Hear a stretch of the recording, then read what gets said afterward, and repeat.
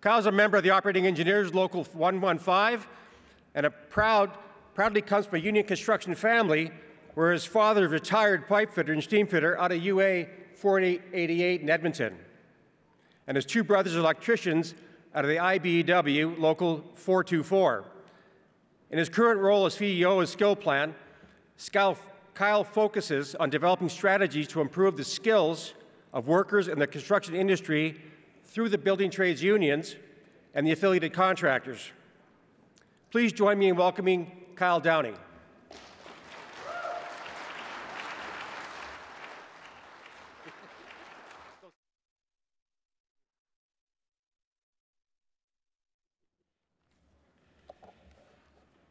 Good morning, everyone. It's an honor to be here, and thank you, Robert, for the warm message and all your support as always. And also a big thank you goes out to the CBTU Executive Board and Sean for this opportunity to present on our partnerships we have with Canada's building trades unions as well as the provincial building trade councils across Canada and a lot of the unions. Firstly, I'd like to acknowledge that we're gathered here today on the unceded, unsurrendered territory of the Algonquin and Anishinaabe people who have resided here for generations and have been the original caretakers of this land.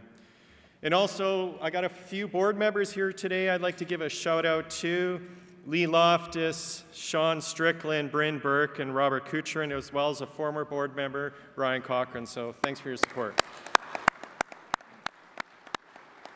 So just a bit of background on SkillPlan. We've been around for north of 30 years. As Robert mentioned, we're a workforce development organization as part of the building trades.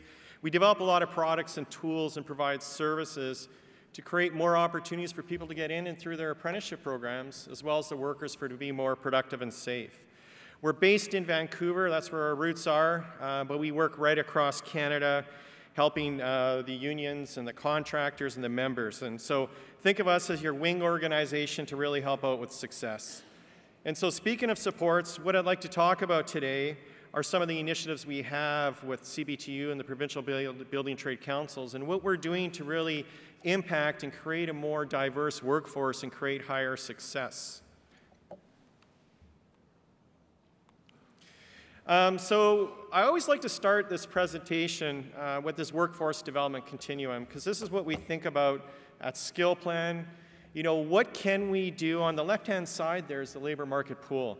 And so a lot of these initiatives that we have in partnership with Canada's building trade unions, as well as the provincial building trade councils, funded by ESDC mostly, but also Future Skills Center in the industry, so thank you very much for that. And on the left-hand side's a workforce development pool. So, you know, what can we do to help support recruitment efforts in the industry? So how can we get, you know, the unions to kind of connect more collaboratively, virtually, to kind of pull in more underrepresented groups? In pre-apprenticeship programming, how can we fast-track someone? So cognitively, if they're struggling, what can we do to make sure that they get into their apprenticeship program? And then once they're in apprenticeship training, you know, what can we do to help them get through block training as well as on the job and so forth? And so we mainly look at funding initiatives or get funding for initiatives around that continuum. And one of the first ones I want to talk about, Sean mentioned it yesterday, is the Construction Trades Hub. And this is a partnership initiative we have with CBTU and the provincial building trade councils. There's a QR code in case you see on some of the slides. Feel free to scan as I'm presenting. It'll give you some background on some of the stuff I'm talking about. But really what the Virtual Recruitment Project is, it's really creating microsites or construction trades hub across Canada where people have the opportunity to learn about the trades. You know, a lot of folks that are thinking about getting in the construction industry, they think about the, you know, typical occupations, electrician, plumber, and so forth. A lot of times maybe they might not know what a glazer is and so forth. So this is an opportunity for people to go to these microsites that are regionalized for people to really understand the trades from each province. And the really neat thing is, related to this, people can go there, learn about all the opportunities from the recruitment perspective. They can do some pre-apprenticeship upgrading. They can get support and get connected to union jobs and opportunities. And these microsites are all connected. So if someone's in Ontario that's thinking about being a crane operator but wants to move to BC because you he or she loves the Vancouver Canucks, like some of you here maybe, I don't know. Hey? Oh, there you go, we got some claps. They can connect virtually from the microsite in Ontario all the way to Vancouver and get connected to Local 115. So we're trying to create this online cohesive system that allows people to learn about the trades but connect to opportunities as well. And so, as I mentioned, you know, the first part of the Construction Trades Hub is really about this explore opportunity. So we worked with the provincial building trade councils as well as the JATCs and unions in the regions to kind of figure out, okay, well, what does that trade mean for that region? You know, in some regions, how much do you get paid? What are the entrance requirements? And so forth. And so we worked with the regions. We shot a lot of videos, day in the life of the workers, for people to really kind of get an idea to understand what each individual trade is. There are trade pages there that people can go to learn about the trades. And so it really makes a difference for kind of removing some of those barriers that are put in place that people just don't have an understanding about the trades. So the first section is really that explore. Just as a heads up, I recommend you guys going and checking out your trade pages. If you see some videos there that you like and you want to kind of utilize them within your union or your JATC pages, feel free to reach out to us. We will share those videos with you. There are some great videos. And just a shout out with respect to videos, I just want to thank a lot of the JATCs and unions as well as the contractors that allow us to go to the job sites or the union training schools to shoot these videos. It's the building trade workers that are representing these trades in a very contextualized. So the other thing from there, you can go from learning about the trade, but the next big thing is, do you have the smarts to get in?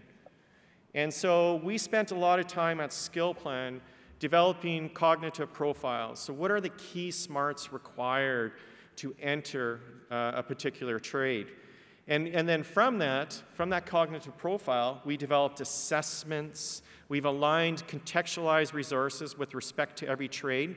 So people can go and get assessed in mathematics, reading, document use, science, thinking skills, aligned to that trade to know whether or not they have the skills to get in. A lot of JATCs across Canada are using that online resource. We've integrated into their system for them to actually help screen people, to identify people that need some more support so that when they get in, kind of they've done their push-ups and they're ready to start their apprenticeship program. So just think of that Build Your Skills Learning Hub as pre-apprenticeship support, but also once they're in the system in the apprenticeship program, we have block training support. So we worked with a lot of the JATC instructors as subject matter expert, and we asked the question, hey, what do they struggle with in block training, and what can we do to develop resources to help them out? It's hard to have tutors all the time for apprentices, so can we automate this? And so what we've done is created thousands of videos and animations for particular areas that people struggle with in their trade. So our goal is in the next 5 years to have these resources for 60 construction trades. We want to have it for all the animations, videos in areas that they struggle. But we do have a lot of trades up there right now, probably roughly about 20. And so if you think about it, back to crane operator, as I gave that example, Ontario to BC. So imagine there's a crane operator that's in the apprenticeship program. One area that a lot struggle with is load calculation. So they can actually go to the Build Your Skills Learning Hub, and then they can find the crane operator page. They could find the activities related to load calculation. They could watch an animation, a video tutorial to help them understand that. So we did that with a lot of the trades across Canada, working with the JATC instructors, and we're seeing great results. And so I recommend you guys taking a look at that. In the next few years, we're going to shoot a few thousand more videos and animation working with you in areas that they struggle with in block training. So how do we know that this works? Well, in 2019, we started kind of contextualizing and bringing all these resources together.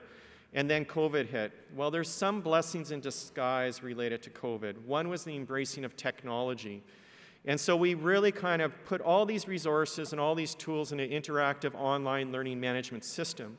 And as you can see now, there's over 20,000 building trade apprentices and pre-apprentices in the system. And so we're on to something. The workers are going there to get the support they need when they're struggling in block training. In the pre-apprenticeship programming, they're going there to kind of get ready to walk in that apprenticeship program. Sean mentioned yesterday that there was north of 1,000 people signing up every week. We're projected probably by the end of the year to have about 50,000 pre-apprentices and apprentices in the system, so it's quite significant. And this is to help your members here. And so just to give you an idea on the demographics, on the pre-apprenticeship side, there's roughly about 45% of the current roughly 20,000 people. In the apprenticeship side, 34%, journey workers 18%, instructors 3%.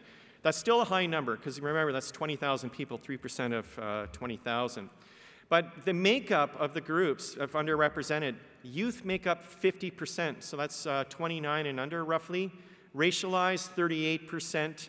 People that identify that they have a learning disability, like dyslexia, whatever it may be, roughly about 36%. Newcomers, 29%. Women, 23%. Indigenous, 10%. So there's a lot of underrepresented people coming. So think about this on the pre-apprenticeship side. We got these construction trade hubs across Canada, and right now there's roughly 45% people in this hub that are interested in joining the unions. And they have a trade that they're thinking of. They've looked at these resources. They are trying to address their gaps so that they can get in. So right now there's roughly, I'd say, 9,000 people that are interested in getting into union job and opportunities. In a year's time, we could have 50,000.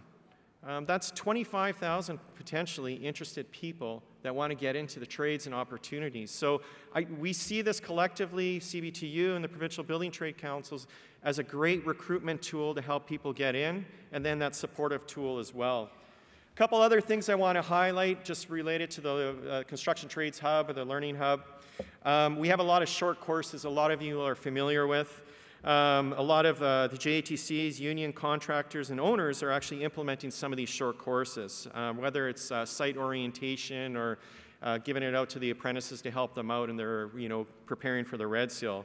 So we got stuff like Red Seal review, test anxiety support. That's a very important one.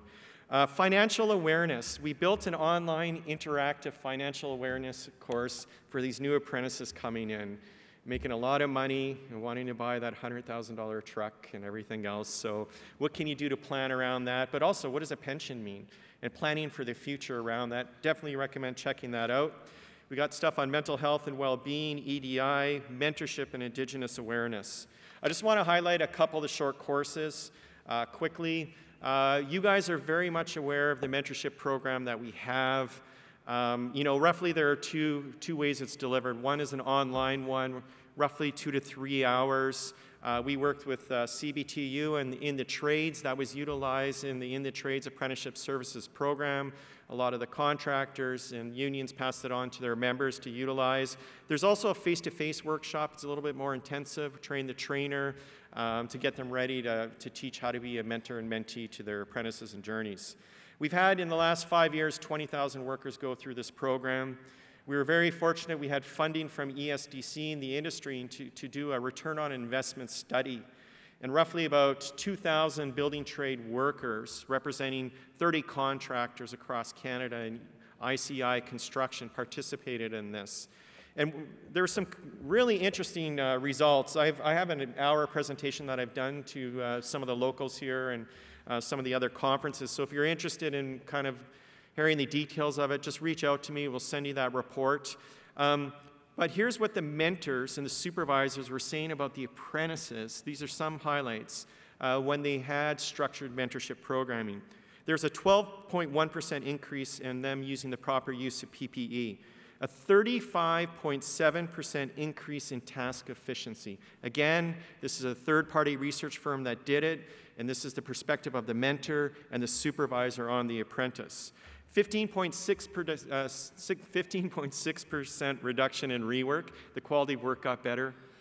9.2% reduction in complacency. They were more energized. Here's an interesting one. 44% increase in mentors giving more challenging tasks to the apprentice. That's saying that mentor has confidence in that apprentice is learning quicker, the relationship is stronger, and so that's why you see a 25% increase in satisfaction. You know, we talk about retention sometimes at conferences. This is helping out with retention. And I know one thing, one of the gentlemen, I think he was in the middle of that panel earlier today, he was talking about increasing competencies quicker. Well, we have data that shows that good mentoring will do that. So recommend you guys checking that out. We're pretty creative. We have funding that helps support with implementing it. The last thing I want to highlight is the newest online program in partnership with CBTU, and thank you CBTU for allowing us to be part of this initiative. And this is the online Indigenous Awareness course. And so this new online course, in collaboration with CBTU, the Indigenous leaders, as well as building trades, contractors, and other organizations, really provides participants with the knowledge and skills to participate in reconciliation and contribute to a more positive and supportive work environment. And I want to give a big shout out. I see him over there, Mr. Lyle Daniels. So quick round of applause. One of the big brains behind the program, the subject matter experts, also a diehard Edmonton Oilers fan. So just so you know for trivia. And you know, CBTU and Lyle and the other subject matter experts originally designed this course as a face-to-face course. And I believe over about 400 building trade leaders received this training through CBTU. But the big question CBTU had was, well, how are we going to scale this? How are we going to get it out to all the members? And so that's when CBTU made the decision to develop this online course and asked us to partner with them. And, you know, we developed collectively through subject matter experts, CBTU and SkillPlan, this online course. And so just a bit of background on this course, 2 to 3 hours in duration. The topics really help increase the understanding of the history and culture of Indigenous people. And it fosters workplaces that are more supportive for Indigenous tradespeople. It prepares participants with career development tools to enhance relationship building with Indigenous co-workers, employees, and communities. It really enhances recruitment and retention of Indigenous workers in the skilled trades. There's a lot of videos here. And one more shout out to Lyle. We have an avatar of him. So if you want to see his avatar, check out the course. So just related to this Indigenous training that we hope goes out to all the members, you know, as we continue to work towards reconciliation, we hope that this Indigenous awareness course supports with fostering more respect, enhancing cultural understanding, and driving change to transform the workplace culture. There's a QR code here. I definitely recommend you checking this out. And lastly, just before I wrap up, I just want to thank again CBTU Executive and Sean for this opportunity to present on these partnership initiatives we have. We're here to support the unions, the members, and the contractors. I'm here all day today and tomorrow, so please feel free to corner me or reach out. And I just want to say thank you so much for your support. We're now going to show a promotional video for the Indigenous Awareness course. Thank you, everyone. Thank you so much. Good job. Being in the construction industry, I've heard every stereotype as far as views on the Indigenous peoples of Turtle Island. These meetings that we've had lately are going to pave the way to get those stereotypes, you know, squashed. We need to work side by side as non-Indigenous and Indigenous people, brothers and sisters, working beside each other. This training is important for you to realize that there's still a group that's underrepresented. And the only way we can change is through, first of all, education, but also through an opportunity for people to realize the struggles and some of the things that our people are going through. We have this opportunity, and I feel like it's a responsibility that we educate ourselves and continue to evolve as people to do a better job of just treating other people around us with kindness and respect. For our part at Canada's Building Trades Unions, we've been engaged with Indigenous populations for a long time, and many of our members are from Indigenous communities, and so this journey of reconciliation is important to us, as it should be important for every Canadian. We are focusing on ensuring that we develop opportunities for Indigenous young people and Indigenous people all around. It's one thing to get them ready. It's another thing to get industry ready. And that's the whole purpose behind doing Indigenous awareness training is whoever's going to be working with our young people and with our Indigenous people, they need to know the background of who they are, need to know some of the barriers that our people go through, but more so, they need to prepare not only themselves, but also the workplace to ensure it's safe, it's respectful, and they have an opportunity to feel like they belong there. As we continue to work towards reconciliation, we hope that this Indigenous awareness course helps to foster greater respect, enhance cultural understanding, and drive change to transform the workplace culture. Having these types of trainings allows us to do that. We're presenting this piece, this little glimpse into a community to be able to learn, to have some of those questions answered that you might not feel safe asking, or you might feel too embarrassed to ask. We're presenting the information for people to learn and hopefully have interactions with those communities in a good way. This is a jumping off point. This is not the end. This is a point of entry to learn some of the basics and misconceptions about our community, and it gives us this opportunity to just become better people. We're then able to give that feeling and that safe workplace that Indigenous people can enjoy working at. To me, is very important because it's going to get the truth out there about our culture, our truths. You are that stone in the water, the ripple effect, to build, to create, to affect.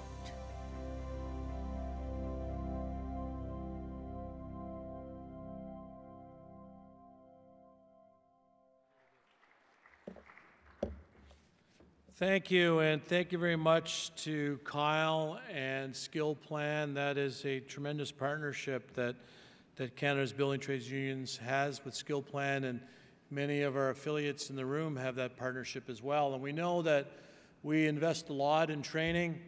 We have over 200 training centers from coast to coast to coast, and through our Joint Apprenticeship Training Trust, we manage those training centers. We have UTIP support to help with some of our funding for the capital requirements of those training centers. And training, as you all know, is in our DNA. That is the union advantage, and that is something that we have been doing for hundreds of years, in some cases thousands of years, when the trade guilds of Europe and ancient civilizations were first formed. So we need help with that work. We have many of the answers, but not all of the answers, and so we need help with that work, and that's why SkillPlan plays a very important role in helping us to support our apprentices through their journey. And as you know, in many cases, we can get an apprentice in, but how do we keep them in? How do we keep them engaged? How do we find out what kind of support they need to have a successful journey to a journey person? So thank you, Kyle, and thank you to SkillPlan for your great partnership. We really appreciate that.